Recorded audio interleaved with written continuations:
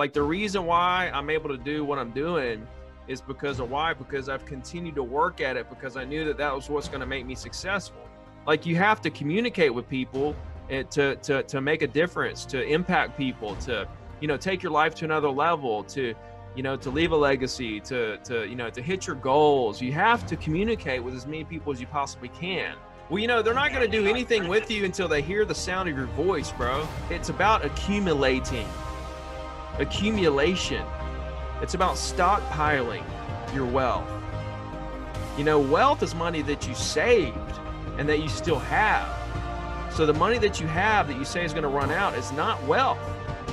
So you know it's going to run out, and you're waiting on it to run out before you do something about it. You have to do something about it right now. You're saying that's not where you want to be, but then you're not doing anything. Your actions aren't backing that up. So the reason you're making the phone calls is to help people.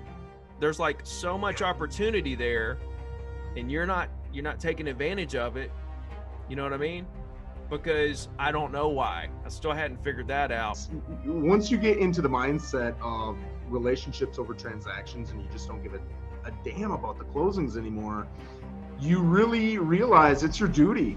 And by not making those calls, you're being greedy. I can either not make the calls and I can feel comfortable today, or I can make the calls consistently every single day. It never piles up, and I can take care of my family in abundance. I attack every single day, man, I always say this, with the passion of 1,000 suns, man. Like, I just attack it. Your why is monstrous. It's huge. And for me, there's really a why that you're chasing and a why that's chasing you. And everybody talks about the why they're chasing. I want to be a millionaire. I want to be famous. I want to be whatever. But the why that's chasing you is just as important, sometimes more important. And what are you, like, you absolutely do not want to be poor. You do not want to be in the streets. I'm like, who gives a damn if you don't want to make a phone call? Get on the phone for your kids, for your family, because there's a why I'm chasing. But if that's not enough, there's a why chasing me too, man.